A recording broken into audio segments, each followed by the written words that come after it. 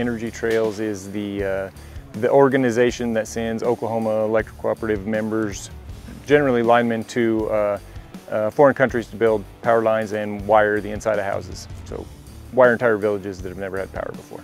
It's a great program. Recently we spent 19 days in Guatemala working in a village to electrify 83 homes. Actually 80 homes, 3 of those were schools and 2 churches. So we spent, like I said, 19 days there, wired all the homes from top to bottom, and had a great experience in a beautiful country. It's kind of hard to believe that there are places in this world that don't have electricity, but these guys, in my opinion, these guys are rock stars going in and doing that. Down there, they went and fed a new town, getting the power on, quite a few houses, church, just the community within itself, benefited wholly. But this backs that up completely. This is where this all starts. Being able to have the financial backing to send those guys down there to accomplish, a good deed for someone else. This has to be done. Shoot for the Nations is a fundraiser that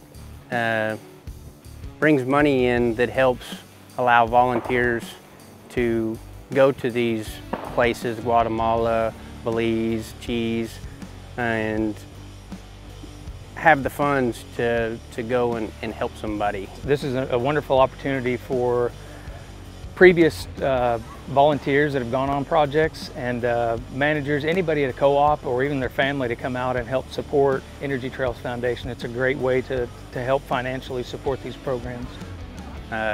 It also brings people in and lets them see what it's about, and in return, usually we are able to bring more people with enlightenment of what's going on and allow it to grow, to allow us to keep going for many years to come, hopefully. The event is a course of 12 stations where you stand at each station and shoot targets that are flying in different directions, a couple of birds at a time, and some of them are in rapid succession and some aren't, and some of them are extremely difficult and some aren't. But overall it was a good time. Oh, you got several different stations and shoot 2 clays at once from all kinds of different directions. Makes it a lot more of a challenge, a lot more fun.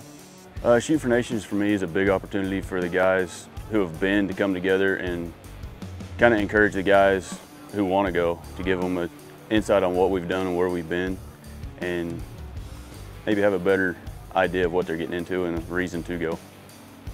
If you're ever on the fence about it, jump over and go. It's an amazing experience. The good we do for them is amazing, but it'll change who you are and your perspective on life. It's an amazing experience.